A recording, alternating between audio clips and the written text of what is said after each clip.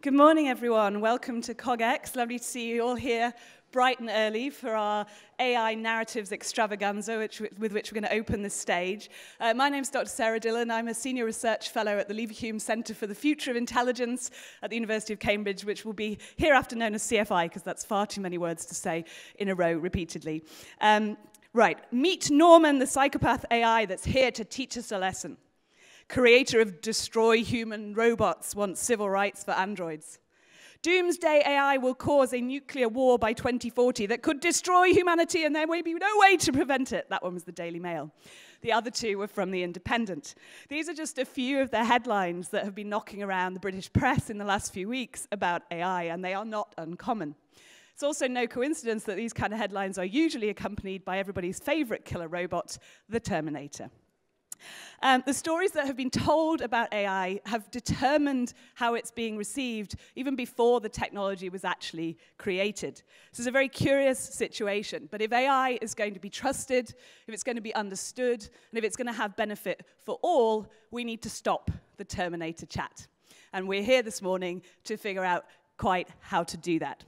So we're going to have a keynote followed by a panel. The keynote will be two of my colleagues from CFI, Dr. Kanta Dihal and Dr. Stephen Cave, who are going to introduce our project, which is a collaboration with the Royal Society called AI Narratives. And after that talk, we will draw together panelists from the media, from science policy, and from economics to discuss where we might go from here. So please join me in welcoming Dr. Stephen Cave and Dr. Kanta Dihal.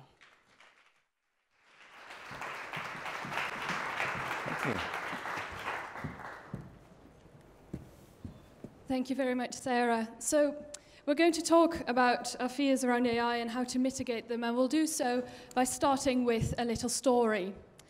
The 17th century French philosopher René Descartes was one of the most influential advocates of the view that living things were really just machines. This was a radical idea at the time. Contrary to thousands of years of thinking, he argued that plants and animals didn't need any kind of magical spirit to animate them, but were more like automata, so clever clockwork toys.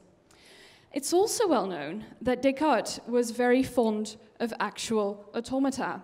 He wasn't only inspired by them in his philosophy, but he was fascinated by them as physical objects. And it's said that he carried some automata about with him on his travels and would use them to demonstrate the plausibility of his mechanical view of life by showing what clever things these machines could do. It is slightly less well known that Descartes had an illegitimate daughter. Francine, she was born to a Dutch servant girl in 1635, and Descartes seems to have been very fond of both mother and daughter, and lived with them despite the social impropriety. But just as Descartes was making plans to take Francine back to France to be educated, she died at the age of 5 from scarlet fever. And that is where the more credible stories end. But it's not the end of all versions. According to some reports, Descartes was entirely unable to accept the loss of Francine. He was so devastated that he had her resurrected in the form of an automaton. He had built a robot daughter, indistinguishable from the original, able even to walk and talk. And according to these stories, Descartes and his robot daughter were inseparable. He slept with her encased in a casket at his side. In 1649, Queen Christina invited him to Sweden, and so he naturally took Francine on board the ship with him. But as the journey went on, the captain and crew were increasingly suspicious of that mysterious trunk in the philosopher's cabin and the voices they heard when he was supposed to be alone. They wondered if there wasn't some dark magic at work that was responsible for the bad weather they'd been having. So, while Descartes was sleeping, they broke in and opened the casket. And to their horror, the mechanical Francine sat up and started talking to them. The crew, convinced that this unnatural object was the source of their bad luck, dragged Francine out, smashed the robot, and threw her into the sea. And Descartes himself died a few months later. Now, this is far from the earliest story about an artificial person, and such stories go back to at least 1,000 years BC, and we'll show you a few examples in a bit. But this story in particular quite neatly encompasses some of the hopes and the fears that we have associated with intelligent machines for before and since. For Descartes, at least in the story, the automaton offered him the power of creation, the power to have his desires fulfilled, to have his beloved Francine back. It gave him the ability to overcome natural boundaries, including the greatest boundary of all, that between life and death. But then we have the reaction of the ship's crew. When they open the casket, they see a monster, a creature that, because it violates natural boundaries, is terrifying and sinister. They see something that is so unnatural that it's upsetting the natural order around them, and so it must be destroyed. Now, of course, technology has always aroused in us such hopes and fears, but AI is special. It isn't a mere tool like other technologies. Its promise is that it will acquire qualities that are definitively human, such as mind, intelligence, and autonomy. And so, in our imagination, AI tips from being a mere tool into the realm of gods and monsters. So we've been examining these imaginings in our AI narratives project that Sarah mentioned, based at CFI at the University of Cambridge, and with our partners at the Royal Society in London. And the project set out with a few specific goals. First of all, to understand the hopes and fears and other factors that shape how we perceive AI, but also to understand the complex relationship between those emotions and imaginings on the one hand and the actual technology on the other. And the arrow of causation here runs both ways. The imaginings both inspire and guide the development of the technology, and at the same time strive to reflect it. But we are particularly interested in those moments when that relationship between the imaginings and the reality of the technology breaks down. So this breakdown could be that we are distracted from the real problems of AI by fantasies of killer robots, for example. Or it could be that whole sectors of society are put off from entering the field because it's framed in a way that seems not to reflect their values or their interests. And we hope in our project that by specifying and evidencing these limitations in the way we talk about and think about AI, we can begin to inspire change. Not to one right way of thinking about AI, but hopefully to a much richer and more diverse range of ways of thinking. Now, we'll come back to those limitations in a moment, and also in the panel after this talk and in the breakout group after that. But first, it might be useful to give a brief overview of how we see the landscape of narratives around AI has developed. So at first, it seems to us that our imaginings about AI were mostly hopeful, such as fantasies of trusty mechanical helpers. But as over centuries the technology has increased in power, these hopes began to tip into fears. And we argue that the fears are inherent in the way we conceive of autonomous machines. Now, the oldest known story of something like AI can be found in Homer's Iliad, dating back to roughly the 8th century BC. And made by Hephaestus, the god of smithing, the machines were, and I quote from the Iliad, handmaidens wrought of gold in the semblance of living maids. In them is understanding in their hearts, and in them speech and strength, and they know cunning handiwork. So they appear as faithful servants of their crippled master. And other legends attributed other technological wonders to Hephaestus, such as Talos, the great bronze automaton that patrolled the shores of Crete, throwing stones at pirates and invaders, so a kind of proto-killer robot, if you like. And in these stories, the intelligent machines represent straightforward hopes, such as for the faithful, loyal servant or for the soldier who never tires. But with the declining influence of Greece, the Latin Christian West entered a long period, perhaps 1,000 years, in which the skills of automaton making were lost, and with them also the hopes. And until the late 13th century, the mechanical arts were preserved mostly in the Islamic and Byzantine worlds, and so they were associated in the West with foreignness and treated with awe, but also suspicion. And then when intelligent machines were eventually rehabilitated in the Latin Christian West, it was first in the form of these kind of loyal retainers that we saw a moment ago. But soon thereafter came hints of darker themes that we still see today. So a series of great scholars, for example, like Roger Bacon and Robert Grosseteste, were rumored to have created bronze heads that could answer any question, so a kind of proto-Siri. But these stories always end badly, with mishaps or destruction of the oracle, sometimes even the creator. And the moral seems to be that the creation of AI is an act of Promethean hubris, that such semi-divine power should not belong to mortals. Presaging the story of Frankenstein, these stories show that the exercise of such power ends in destruction either of the artifact or the maker or both. And this whiff of hubris has never left the AI project. But other themes have also come to the fore as the technology itself has developed. In the second half of the 17th century, through to the early 19th century, we saw the heyday of automaton making in Europe. And in this period, master craftsmen built astonishing marvels of art imitating life, such as Jacques de Vaucanson's duck, that would appear to eat and drink and even defecate. And even though they were neither genuinely intelligent nor autonomous, these machines suggested that life like androids might be within reach. And with this came new fears of transgression and deception. So, for example, in E.T.A. Hoffmann's famous short story from 1816, The Sandman, the protagonist Nathaniel is bewitched by the beauty of a maiden called Olympia. And when, after much wooing, he finds out that actually she's an automaton, he's driven to insanity and suicide. But it wasn't until the 20th century that the imaginative resonance of intelligent machines really reached its fullest.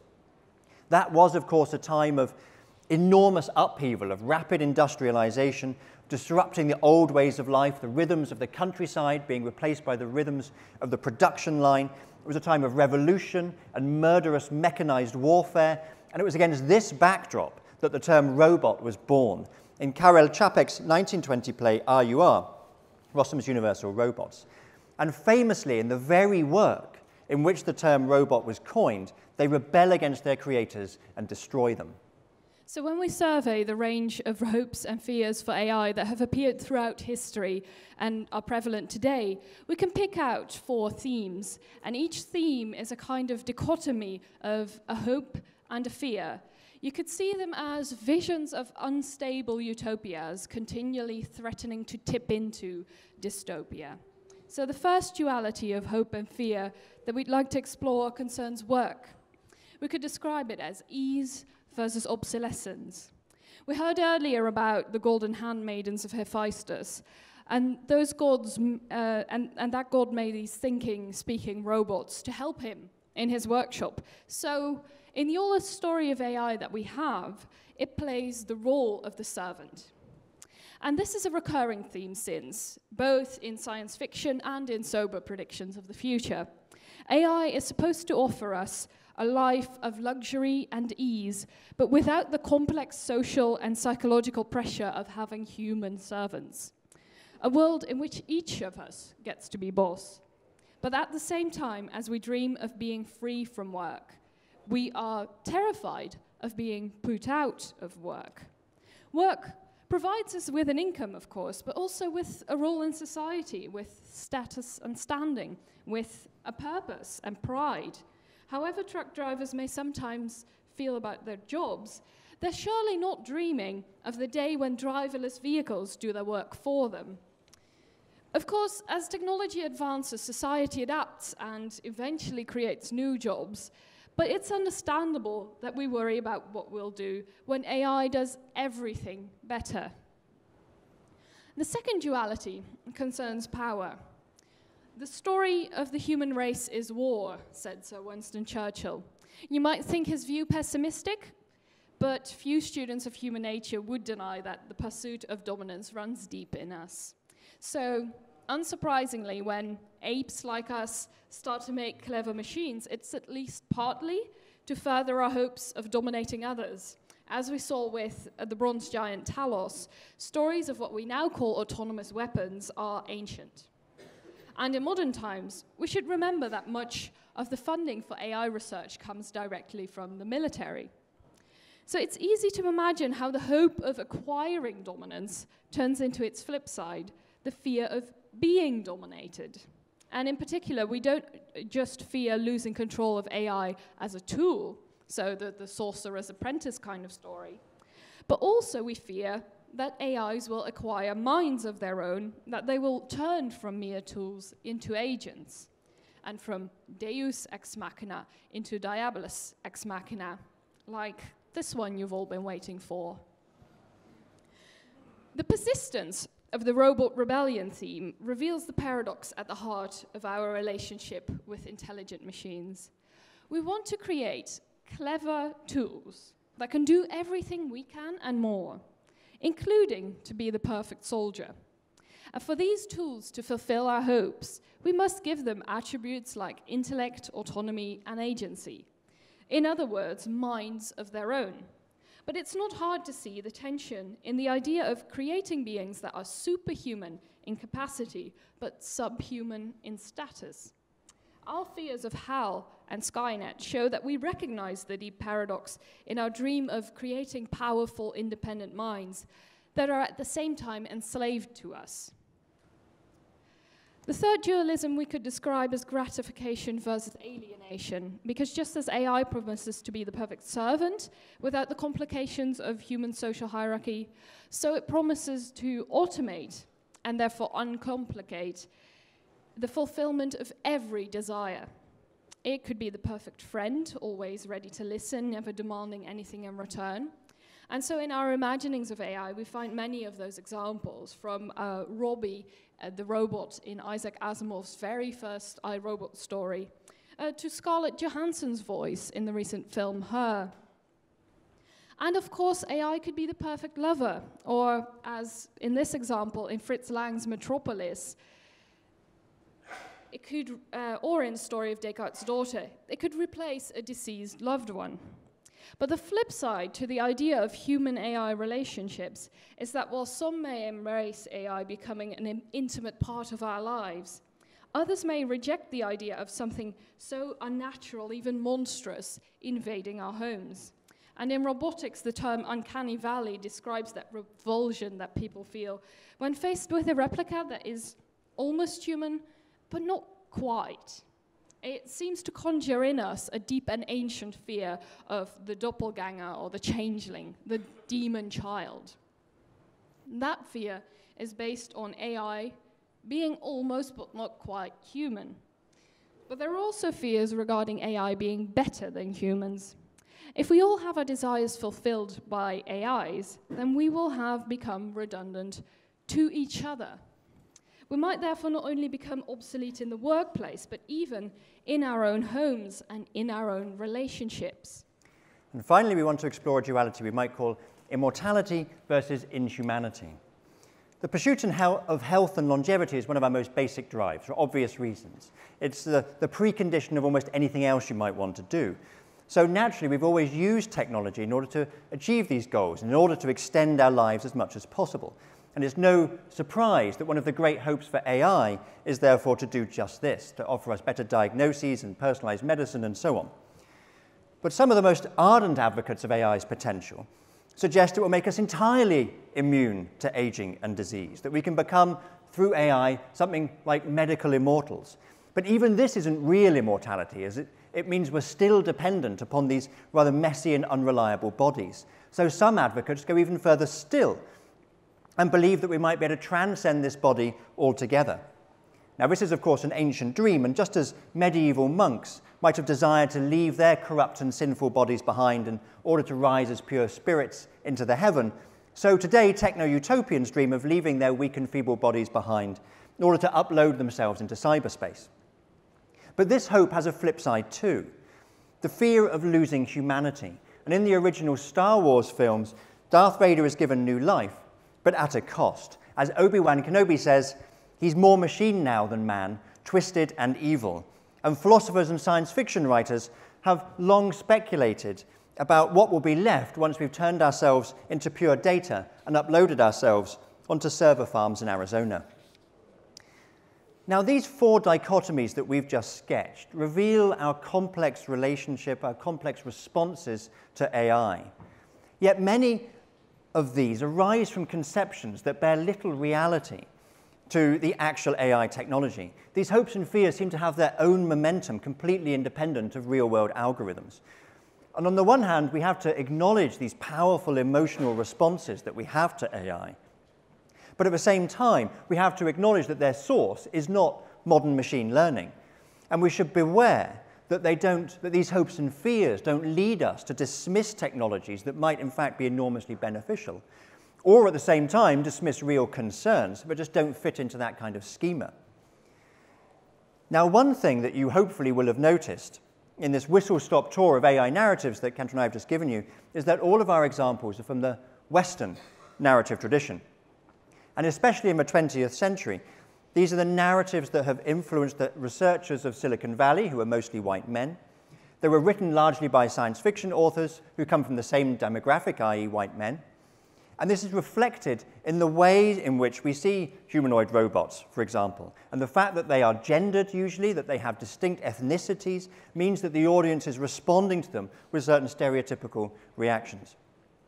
So not only do many of the hopes and fears we have for AI bear little relation to the actual technology, but they're also specific to one cultural and demographic group. And that's why we're now expanding our AI narratives project and taking it globally. And we've recently partnered with Professor Toshi Takahashi from Waseda University in Japan. And she's given us a fabulous example of cultural differences in AI narratives. So just look here at the way Big Hero 6 was advertised in the US versus how it was advertised in Japan. And we see two very different ideas of what AI can or should be. Now, given the cultural specificity of our fears, one way of mitigating them might be to look at how narratives from other cultural traditions offer us new imaginative resources that can help us to build a better, more realistic understanding of AI. And that's what the next panel will be looking at. So we're now going to hand over to our colleague, Dr. Sarah Dillon, who will be discussing current narratives of AI, why they matter, and how we might change them. Thank you very much. Thank you.